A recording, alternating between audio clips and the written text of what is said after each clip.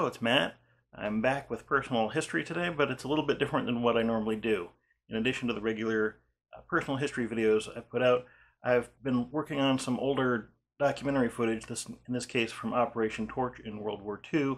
This was a film reel that was put out during the war. Obviously it's black and white and was recorded with a pretty rough soundtrack. I've released two versions onto my channel today. One is a remastered audio version mixed to stereo. I also cleaned up some of the footage, sharpened it a little bit, and reduced some noise from it. And there's also one that I ran through the Vegas 18 colorization algorithm. It is an AI algorithm to add colorization to black and white video. The results are mixed. Some areas turned out a little better than others, but I think it's interesting and worth checking out. If you are a Vegas Pro 18 user, I would highly recommend JustAlexHalford as a channel. I will leave a link to his channel in the description below. If you like, something a little different like this, as opposed to the regular personal history videos, please let me know. Thanks, and I hope you enjoy. The world was shouting with increasing clamor for a second front attack against Germany, while troops were pouring from training camps all over the United States and England into the ships in the Atlantic ports. American troops, British troops, Canadian troops, Australian troops, Norwegian, Belgian, Czech, Free French. The men and materiel of the United Nations gathering for attack. But the soldiers and the officers of the soldiers didn't know where or when. It was a secret. And the secret was being kept. One by one, the bulging ships had crept in darkness from the harbors into the Atlantic, with sealed orders for a rendezvous with the rest of the convoy, such and such a latitude and longitude. And then, suddenly, altogether, ships, as far as the eye could carry. Hundreds and hundreds of ships in convoy to an unknown destination.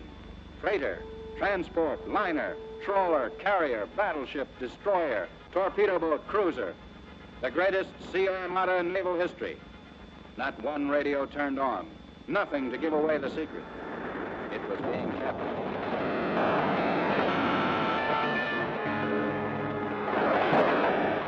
Just 2 weeks after Pearl Harbor, in Washington, this vast strategy had been formulated.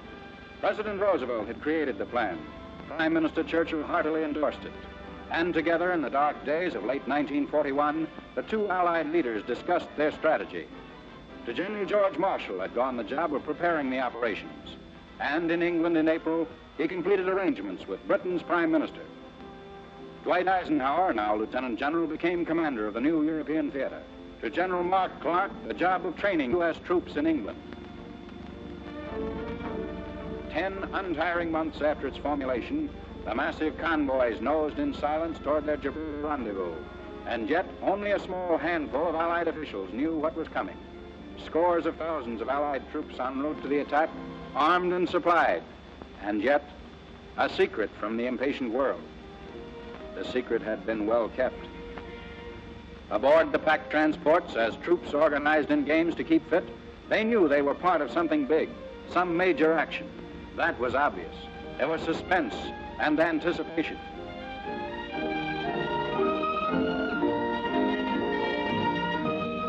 After several days en route began daily inspection of equipment and arms. No Saturday morning check over this. This is battle inspection. The men can sense it.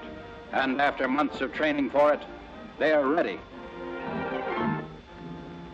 Eastward from America, moving silently to their rendezvous.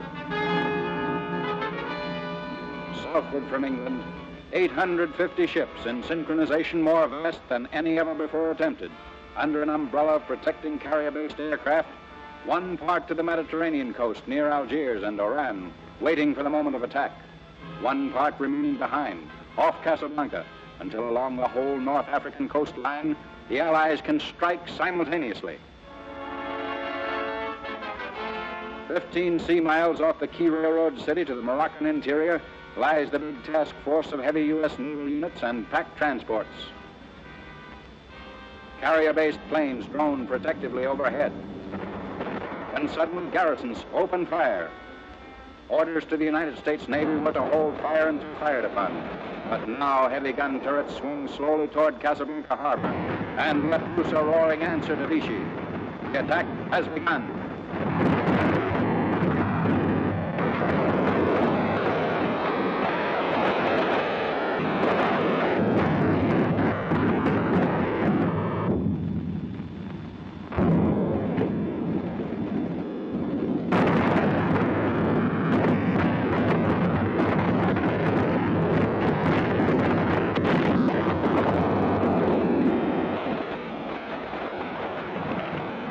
The unfinished Jean Bart, which was to have been the mightiest ship of France, lies smoking and in ruins from the uncanny precision of the 12-inch shells of U.S. battleships 12 miles offshore.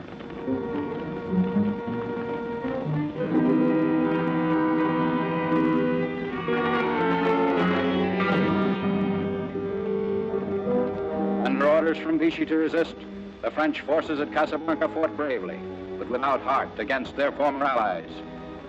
Too late to prevent serious loss, came orders to surrender.